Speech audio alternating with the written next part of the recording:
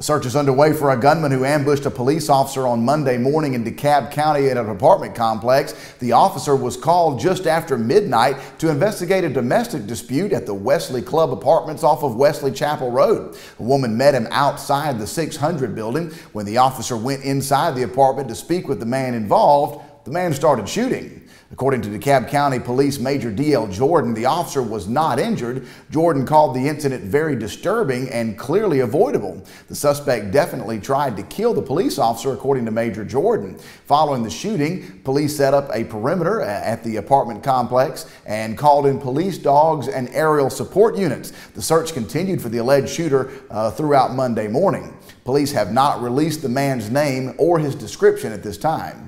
Well, days after a storm system dumped inches of rain across metro Atlanta, drivers are still dealing with weather-related road closures. The heavy rain caused roads in Gwinnett and Rockdale counties to wash away last Friday. Repair work continued through Monday morning, causing some issues for the Monday morning commute to school and to work. A sinkhole in Rockdale County is blocking the route to 3 different schools. Access is limited to Rockdale County High School, C.J. Hicks Elementary School, and Rockdale Magnet School on Monday morning after a large section of Roland Road collapsed last Friday.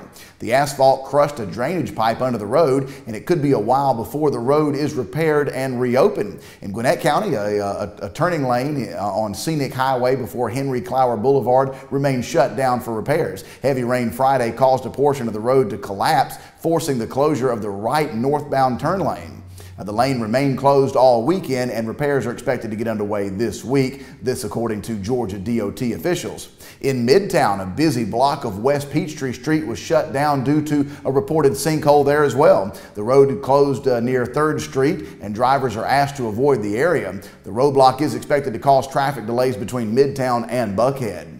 Well, 1 person was killed and 6 others were injured after a man led state troopers on a high-speed chase through downtown Atlanta that ended with one hit when he hit 2 cars, according to police. The chase began around 3:30 a.m. Saturday morning when a Georgia State Patrol trooper traveling south on Spring Street noticed a black Dodge Challenger driving toward them on a one-way street. The trooper tried to stop the driver, who made a U-turn and then fled. The chase ended on the downtown connector when the driver of the Challenger, identified as 34-year-old Corey Williams of Union City, struck a silver Nissan Altima and a red Ford Expedition. Williams fled the scene of the crash on foot but was apprehended by 2 troopers, according to authorities.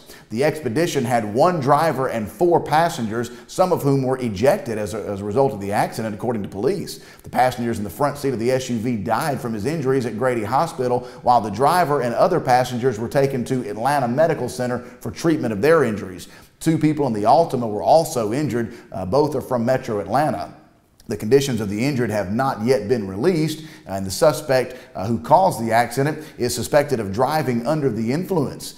He is charged with second-degree murder, with vehicular homicide, 2 counts of serious injury, felony fleeing, and other traffic-related charges. The fatal wreck shut down the southbound lanes of the downtown connector for more than 3 hours on Saturday morning as police investigated the accident. That's the news for now. I'm Charles Hoard. Thank you so much for watching. God bless you. We'll see you next time.